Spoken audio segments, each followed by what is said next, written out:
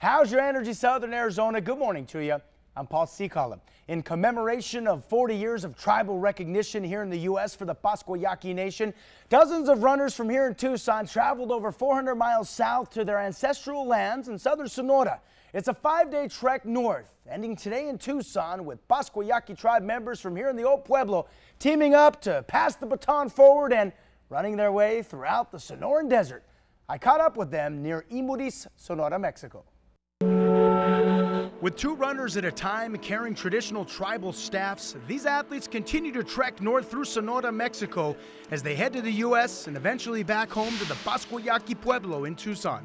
I was just running just to stay in shape, and as this came along, I thought, you know what, this is happening for a reason.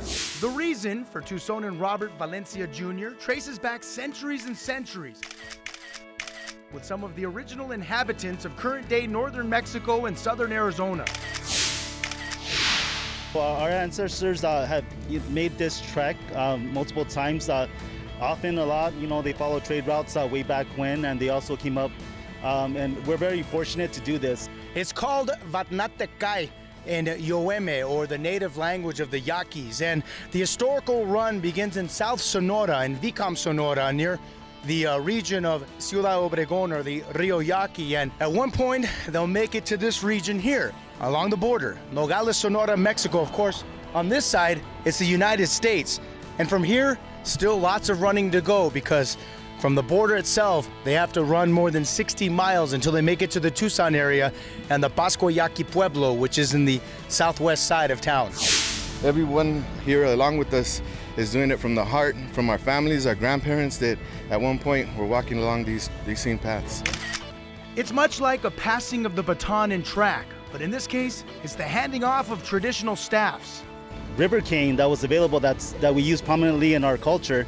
So the staffs are made out of the river cane, and they adorned it with some significant items. Intervals of ever working as a team.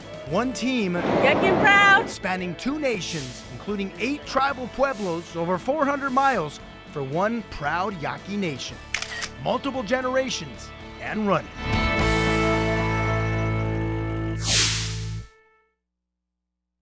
Hey, I was fortunate enough to be given a shirt commemorating this historic run when I caught up with them in Mexico. Of course, I had the easy part because I was driving while they were running. That's it for now.